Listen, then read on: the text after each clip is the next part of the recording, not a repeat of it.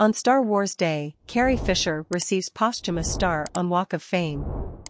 Los Angeles, May 4th. May the 4th, the annual unofficial Star Wars Day, was bittersweet for fans in Hollywood as Princess Leia actress Carrie Fisher, who died at age 60 in 2016, received a posthumous star on the Walk of Fame on Thursday.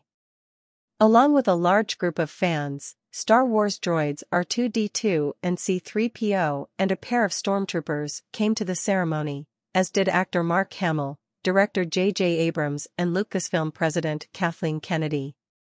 "It's sad that she's not with us today. That would have made it perfect, but she wouldn't want us to be sad. She'd want us to have fun, she'd want us to laugh," said Hamill, who played Leia's brother, Luke Skywalker, in the franchise. Fisher's daughter, actor Billie Lourd, was on hand to represent her mother at the ceremony and receive the 2,754th star on Hollywood Boulevard. She joked that her mother would tell her nobody was really famous until they became a Pez candy dispenser.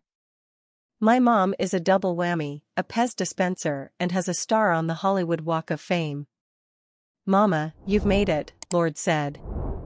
Watching her mother in Star Wars as Princess Leia changed Lourd's perception of her. "I realized then that Leia is more than just a character.